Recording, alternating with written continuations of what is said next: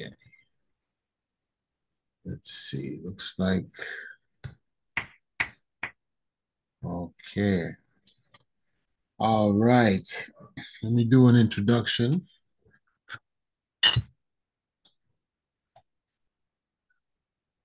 Greetings, one and all. Give thanks for life and the life giver, King Selassie I Jah. Rastafari. Rastafari. Yes, ones and ones. Here we are again. You already know. 5 Points International. Corey Harris, your host. This week, we're continuing in our journey looking at the roots of Nyabinghi drumming. And we are joined by the Honorable Priest Anta Merritt. Blessed love, my Lord. My Lord, blessed love, health and strength to the eye and all loved ones round about you. My Lord, give thanks. Honor. Yes, I. So just if you could, just a brief introduction. You can tell the good people a little bit about your journey and whatever else you care to share. See, well, give thanks for this revelation of this tribe of Rastafari, which, if I would give it a time frame, began in 1978. Hearing you. Can you hear me? I hear you now. Yes. Okay. Yes. So I was just saying, if I would give it a date, a year date, my tribe, consciously knowing the name and chanting the name Rastafari, began in 1978. It was just a coming together, meeting ones and ones here in the San Diego, California, Southern California area. And it just kind of grew from there. Don't want to take up too much time, but it really kind of took off on another level when I made the trod to Ethiopia in 2002. That was my first time going to the continent, to Mother Africa, and it was a breathtaking experience. It really was wonderful to see the people. Went throughout the northern trod of Ethiopia, from the capital Addis to Aksum to Lalibela, and got to just see that and experience that beauty of spiritual home. Also made a trod to Sheshamani, where, as many ones and ones may know, this was the land area that His Imperial Majesty Ali Selassie I gave to I and I here in the West through the works through the Ethiopian World Federation, EWF, and got to meet the brethren and sisters there, and had many long reasonings with the elders. That was really nice. Some of the elders have since made their celestial trod, such as Congo Rocky, also known as Bongo Rocky, and Mama Baby I.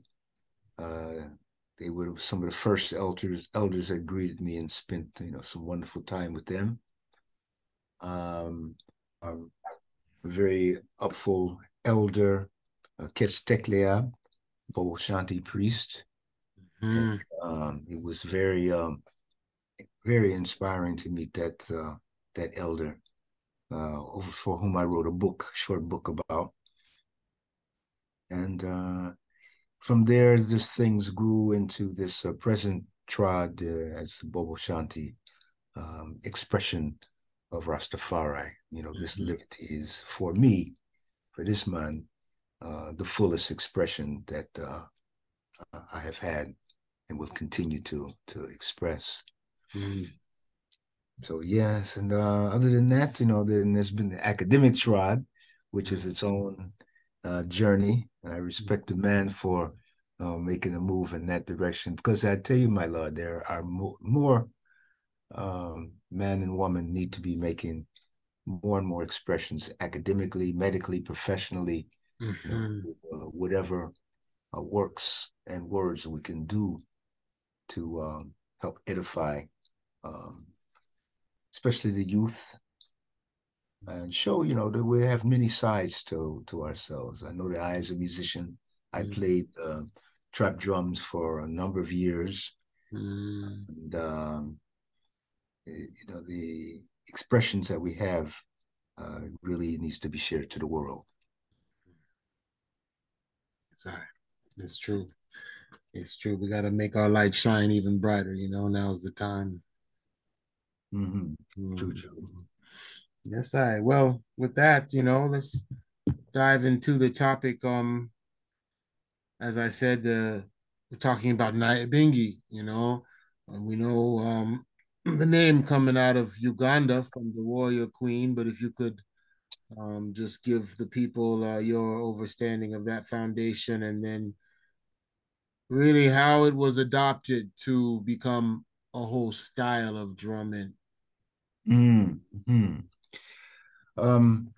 Well, Nyabinghi, sometimes people say, well, Nyabinghi, there's a tradition led by a mystical queen, mystical chiefess, who fought against the British in the late 1700s, early 1800s.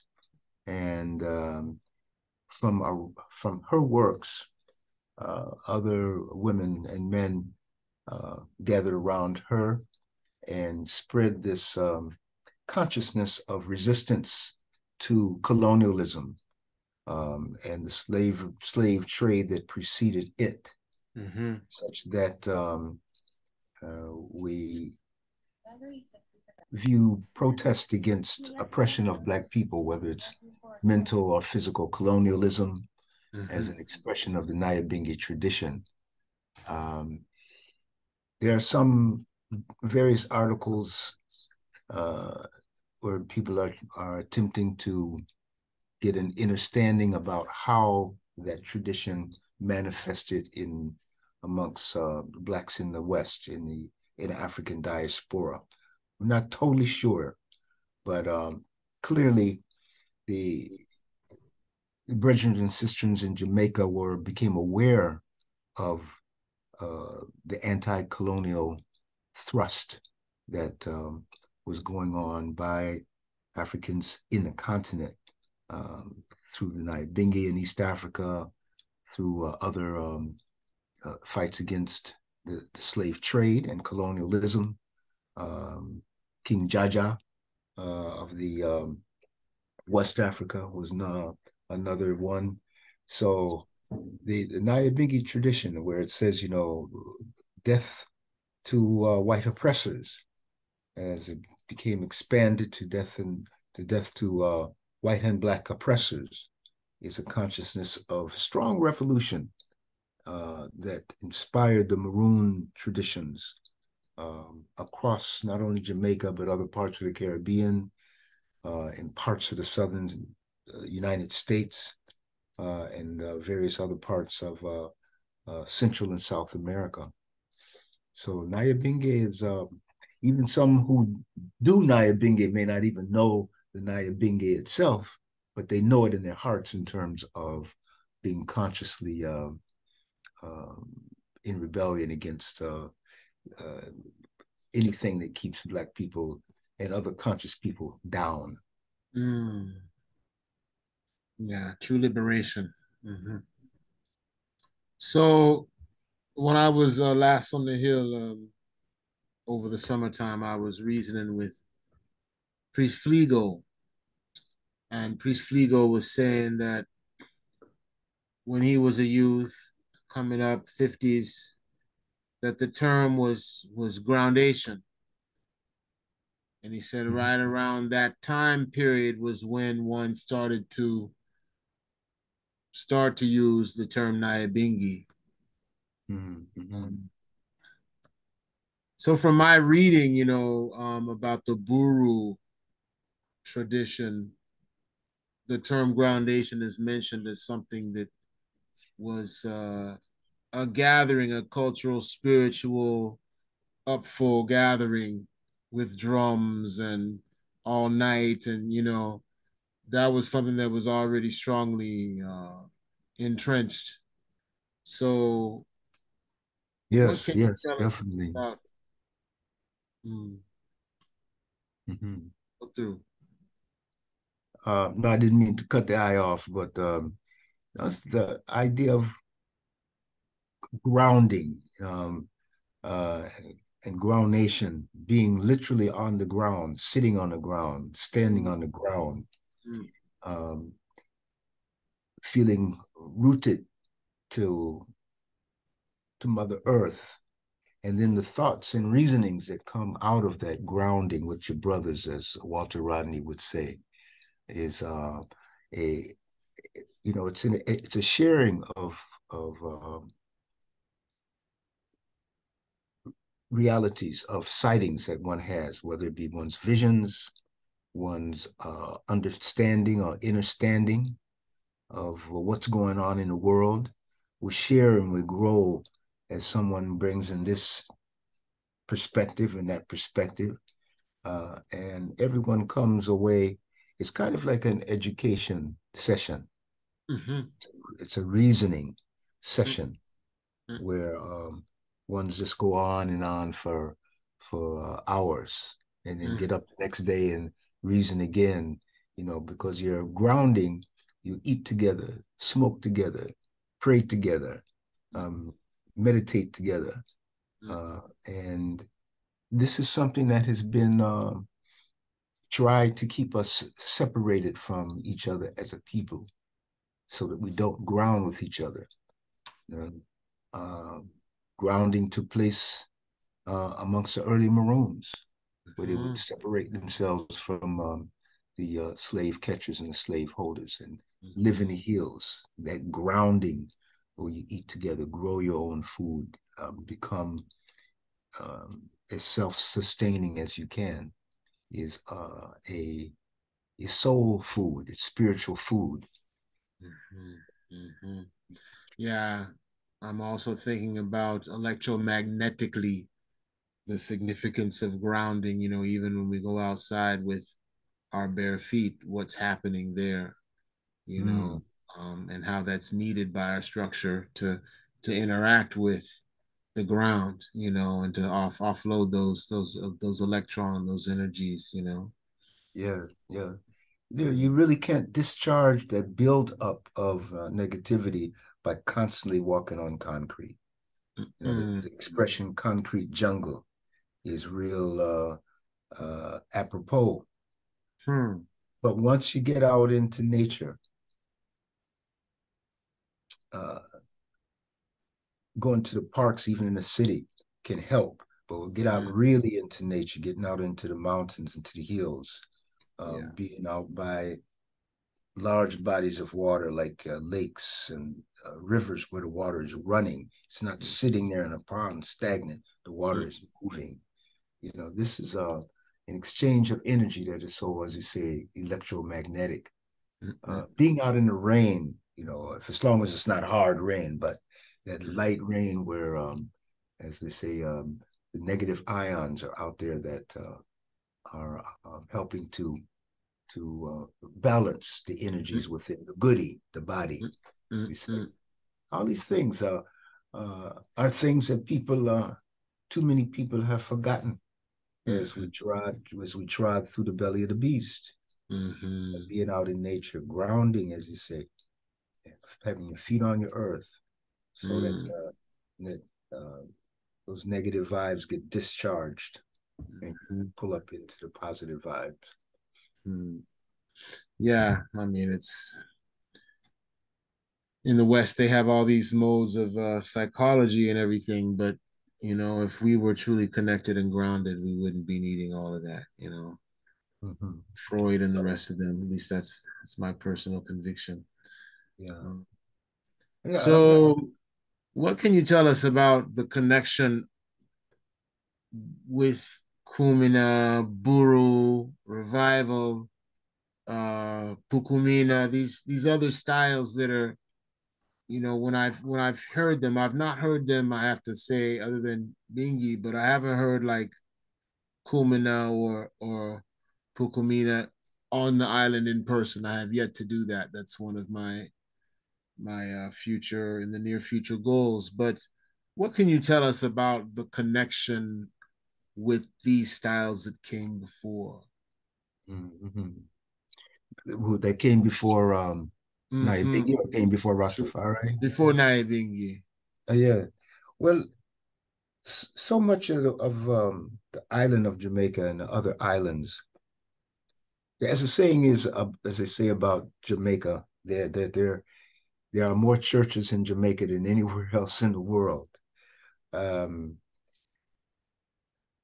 every time I go to the island, I will go out, even if if I ground myself at the camp, I still go out and just travel the island and Mm-hmm. walk around and listen to what I hear in the Blue Mountains or what I hear in the hills. And you hear, some of the revival meetings, some of the Kumina gatherings. It's an energy uh, that I have no problem with. Uh, Mm. because I tell you this, I grew up uh, going to a Baptist church, Mm. but after, because my mom was working, she would tell us, okay, when church service at the Baptist church is done, I want you to go to your auntie Sudi's house, Sudi's church, which was a Pentecostal holiness, and it was not that far away. My little sister and I walked to this church. We weren't allowed to go up into the tabernacle area. All the children had to be down at the bottom. But of course, you know what that means. You tell children to stay in one place and they're going to go up where they're not supposed to go. So, of course, we snuck up the back way and we were listening to this. We would hear in the basement, we would hear this. I don't know if you can hear this.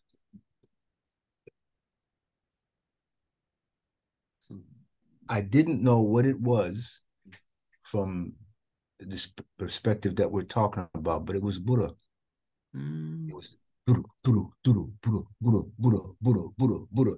And you would hear this, not because it was drummed, it was played, it was played, they'd have the, Mm. Mm-hmm. okay? Or they would have tambourines.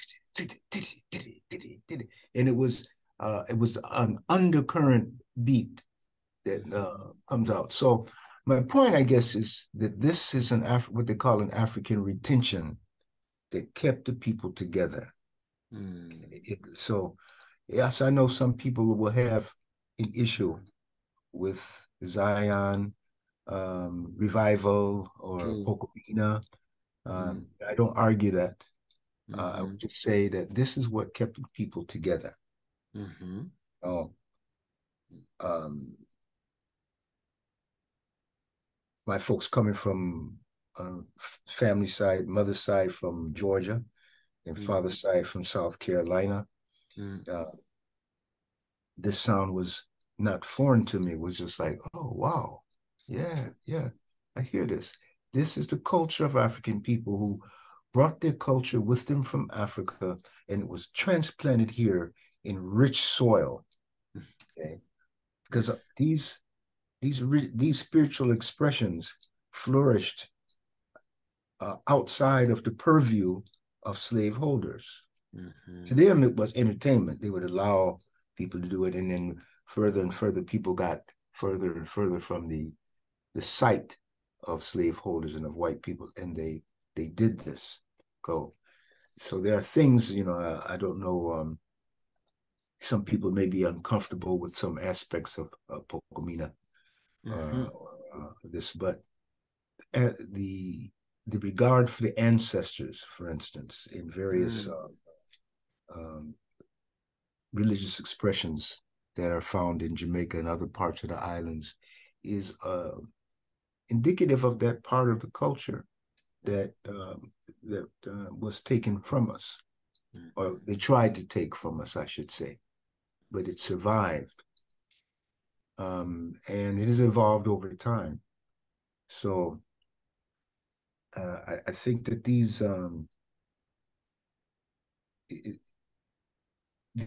religious expressions are a refuge for the people. And it's unfortunate that the system has exploited it to the way that it does. But we could talk about the pros and cons of it, but I don't think that's the point here that should be made at this point.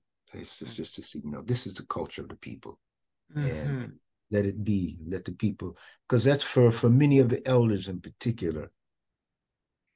That's all that they had. That day, in some of these 9-night celebrations, 7 nights or however many nights it would be. That was spiritually uplifting for them. That's not my particular thing. Okay. But when I've heard it, from a distance, or would go up to a certain proximity, you would feel this this energy of the people where they are being themselves. Oh God. When I was reasoning recently with Honorable Priest Tassetti, he brought out the information that Honorable King Emmanuel was at one time in his youth an adherent of Kumina. And he was also saying that around the time of His Majesty, even those who weren't self-identifying as Rastafari per se, that is, those who were following more so the revival, the Zion path, were still hailing and praising His Majesty and recognizing this as a monumental occasion. And he said they had images of His Majesty even in their churches.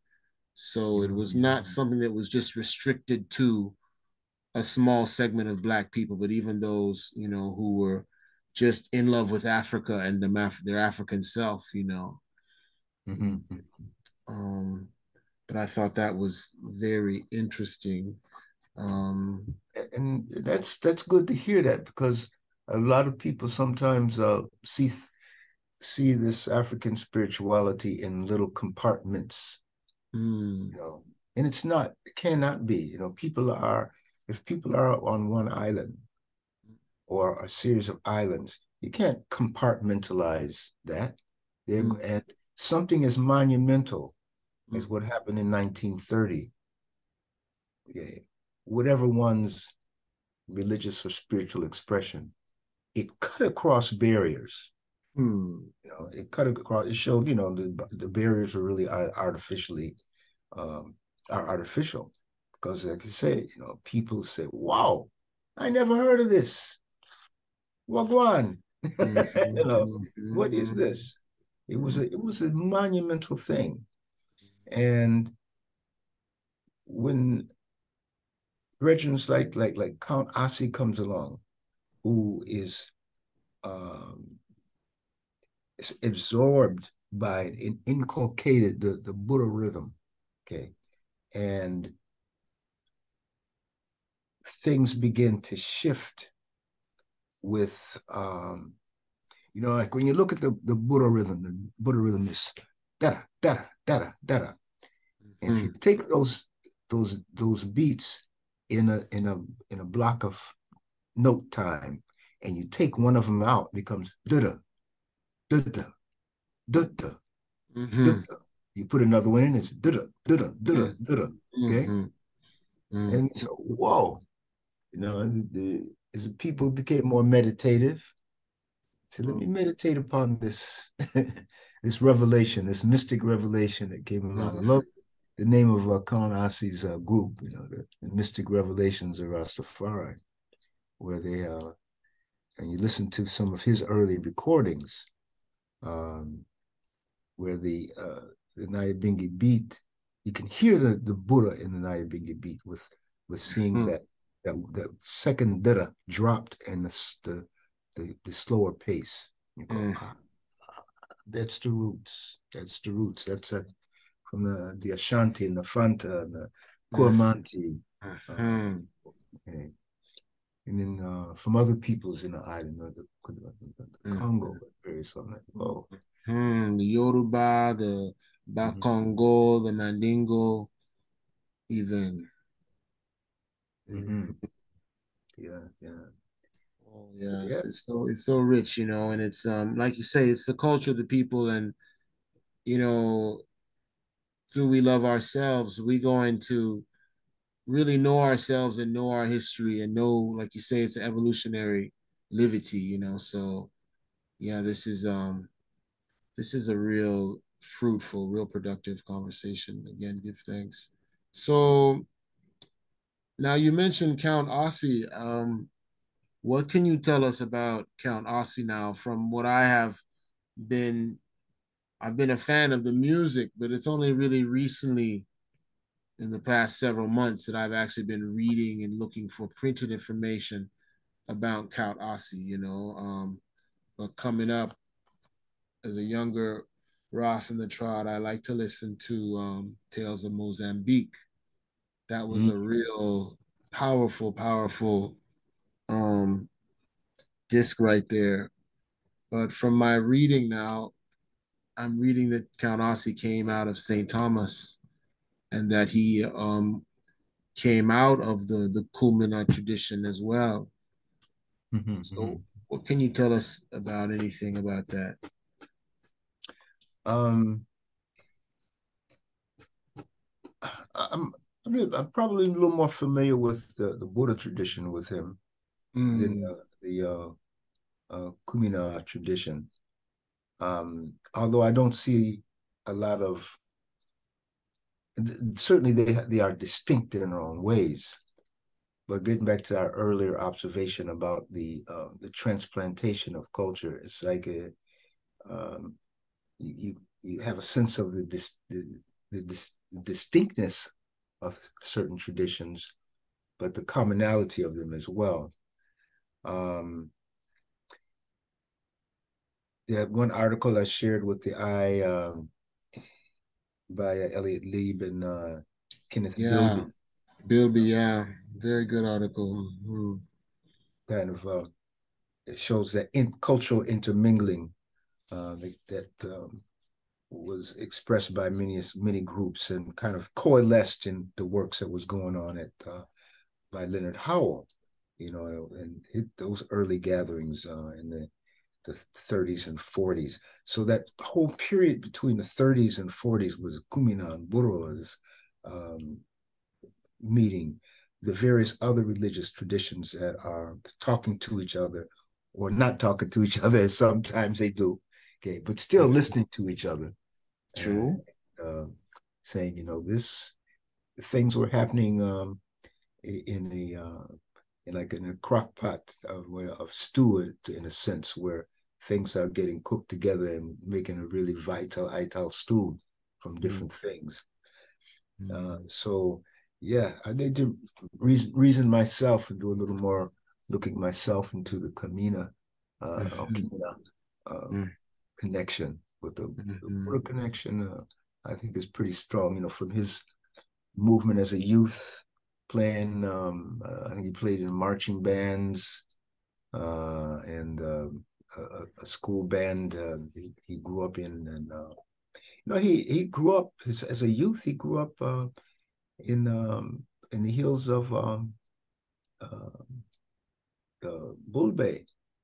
mm, Yeah, and then he moved to I think we say St. Thomas. He spent some time in St. Thomas, and I think from there they moved to Kingston. yeah, I did read he had a camp in Bull Bay that ones will go to. It was very influential. Mm-hmm. Yeah, he one was in an area called Salt Lane. Mhm, Um, that was in more of in Kingston area. But so a lot of things were happening as people were going from the country to the center to the city, mhm, and um, people were less isolated as we sometimes think that they might be. Oh, this person's country. You go to Yuntry to chill out, feel a little better, but people are still there's this migration of people from the country to the city, and he was part of that as he moved to West Kingston area, and um, worked with a brother named Brother Job or Job. Yes. Mm-hmm. Yeah, I read about him in the article. Mm-hmm. Yeah, he's a Burru man, and he learned that tradition and worked with another elder called King Pango Wato King. Wata King. Uh-huh. And Mm-hmm. these were all drummers in that tradition of Burru and Kumina, and where he was schooled in that, and then gathered, and they were having these early ground nations. I think these were some years in the 50s, even before the great ground nation in Kingston, where um, they had that ground nation. So it'd 58, be yeah. interesting to know if he was ever in that particular one that took place in 1958. I would imagine that he would be. Mm-hmm. Mhm. Yeah, I mean, such a big event, I would imagine. But that's, yeah, I mean, I was reasoning with one of my advisors, David Scott. He's an anthropologist from, I believe he's from Kingston, but I studied under him when I was an undergrad, and we're still in communication. And he was saying that, which was surprising to me, that no one has done a full length, in depth study of Count Ossie, Mhm, mhm. of his life. I mean, such a seminal figure, you know. I mean, so yeah, that's work that has to be done, because there's so many people still walking the earth today who knew him, and you know, who Go can on. Yes, testify. Yeah. yes, yes, yeah, So yeah. yeah, looking forward to seeing what we can do in regards to that. But he really seems to be, from my understanding, one of the main connectors between Burru, the Nyabinghi beat, Nyabinghi drumming, even the drums themselves, the Mm, kete funde, mm. and the bass drum, that trinity that was played by those musicians back then. And when you listen to some of his recordings, you go, wow, uh, that re-manifested itself in men like I'll think of his name in a minute too.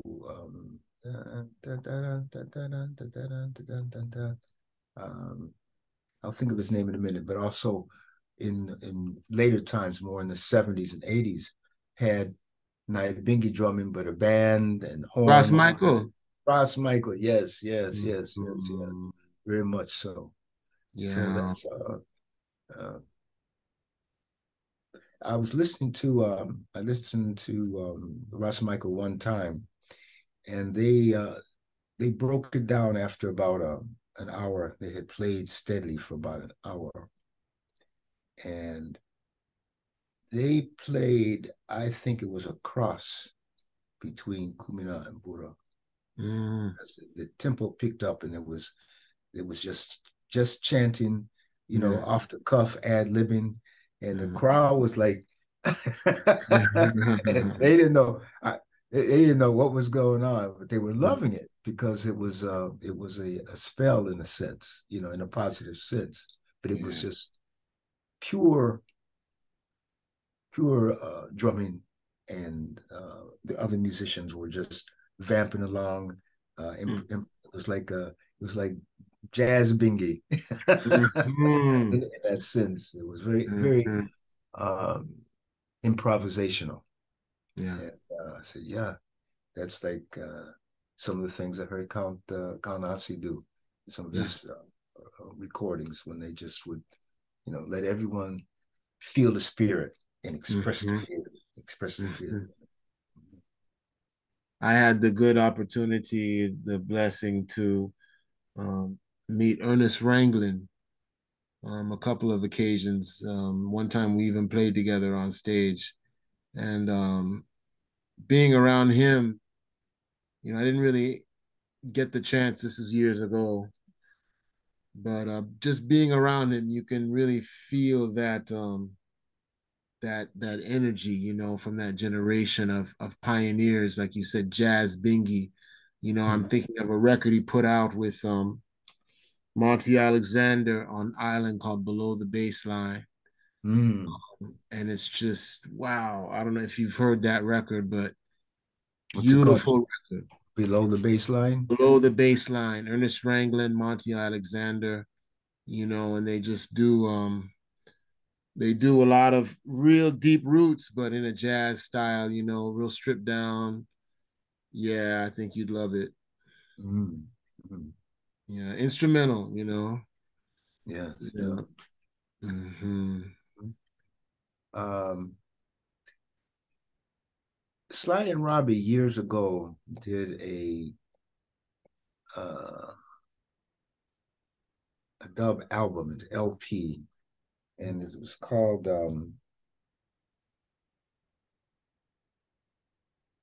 I'll have to get the name for you, Mm-hmm. but the rhythms that they played on there, well, you know how Robbie and Sly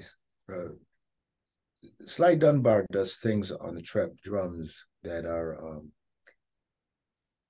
you can tell that he's listened to the culture on a Mm-hmm. lot of levels, and he gets outside of the box in terms of what he does, and then he gets that support, you know, got that support, by our, our now elder, our now ancestor. Uh, but these are things, that goes to show you that the connection between uh, these African forms that were transplanted way before electricity and sound systems came into being uh, still exists in the that early rootical reggae. It's not played Mm-hmm. much so much now. Everybody's gotten caught up in the electronic dancehall business. Uh, Unfortunately, yeah. Mm-hmm. yeah, yeah. But the oh, it's called the name of the album is called Junkanoo Dub. Ah, okay. And I Jungle. remembered that too because that the whole Junkanoo tradition Mm-hmm. is something I'm going to be researching in the U.S. The Okay, I will. Yeah, keep me in mind. I want to see what you find because that's something that fascinates me. mhm. Yeah. Um, when I was with my empress she was doing workshops in the Bahamas, and we were staying at a hotel, and they had a group that came around that did the commercial Junkanoo, and we were joining it, and everything, and um, because my wife is a dancer, she did traditional African dance. She got up and danced with them, and they loved it. And they invited us. They said, you should come and hear the real thing. Yeah, yeah, not this. Yeah, the deep Yeah, stuff. yes. So there Mm. was another transplantation, in the Junkanoo tradition, where you've got the masked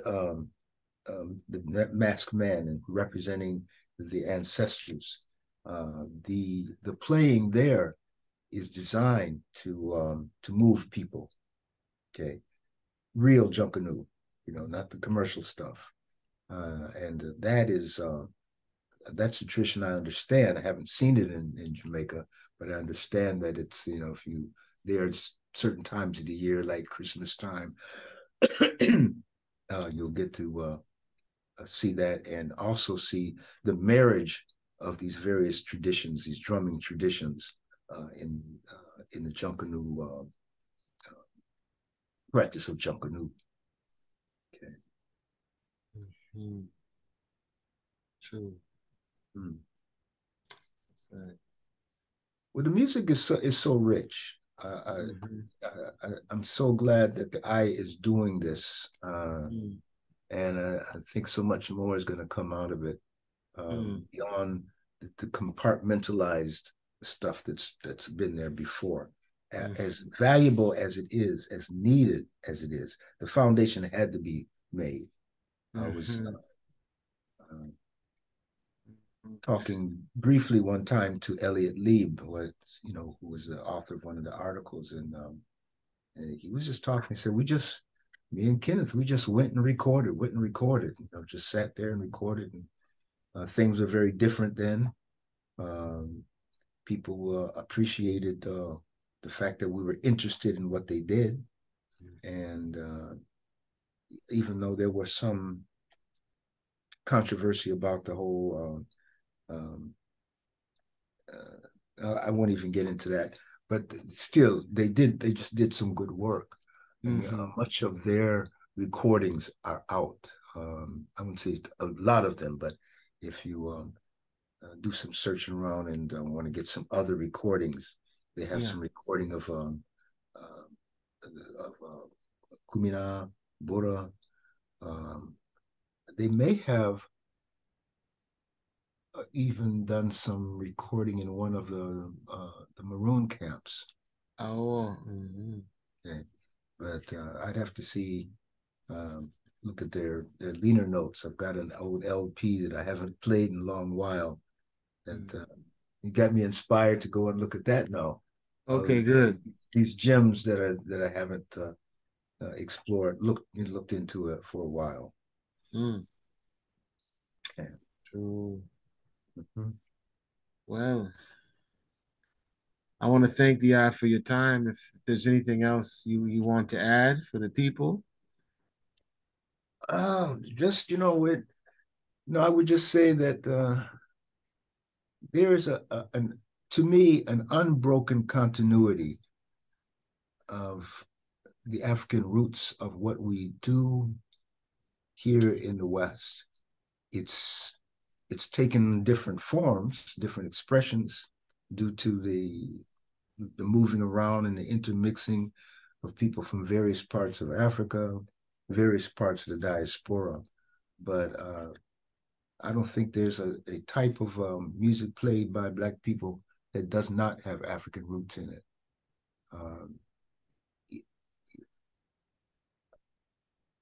Even some of the instruments that are played, so much of the instrument playing is percussive. Just to get off on a tangent, I was listening to a youth on TV, and he was talking about why a lot of guitarists, he had made up this little title to gather people's attention, but he said, there's this reason why, and this is a young brother, a young Black man, said, there's a lot of reasons why people don't like Jimi Hendrix. But when you listen to him, he was saying there were so many things that he was doing that other people were just focusing on playing real fast or playing very melodic or playing this. He did all of these things, but he was always very percussive. Okay? There was that percussive thing there he was listening to, that he played blues, and he had listened to things as a youth. So there are, getting back to your question, my lord, we have a rich tradition here musically. And that I think one of its richest expressions is in Jamaica, but it also is expressed in other parts of the African diaspora. Okay, it's very rich, from the blues to the jazz to all of these things that go back. You reminded me of listening to the church gatherings that I listened to as a youth, and heard that percussive sound, where people working their feet and clapping their hands and playing the tambourines, and brought on that spirit. So, yeah, you can't separate the sacred from the sacred from the secular. No, it's just something that happens on different days. True that. Yeah, they complement each other. True, my lord. Well, give thanks, King, for the moments, for the information, and looking forward to continuing the reasoning. And of course, I'm always here if there's anything I can do to assist the eye in any way. I want to remind all the people looking in. We did have a few technical difficulties, but hopefully we're still coming through loud and clear. But for those who are still with us on the video, thank you for watching, and please remember to like, share, and subscribe. And this has been another episode of 5 Points International. Again, with our honorable guest, the Honorable Priest Anta Merritt. Give thanks, my Lord. Thanks. Give thanks, my Lord. Give thanks. Yes, Give sir. thanks to all the listeners out there. You know, we hope that this has been edification for the eyes. Mm-hmm. Truly. But Keep until up the such works, time, my Lord. Keep up the works. yes, I give thanks. I truly will. I will. Blessed love. Bless your love, my Lord. My Lord.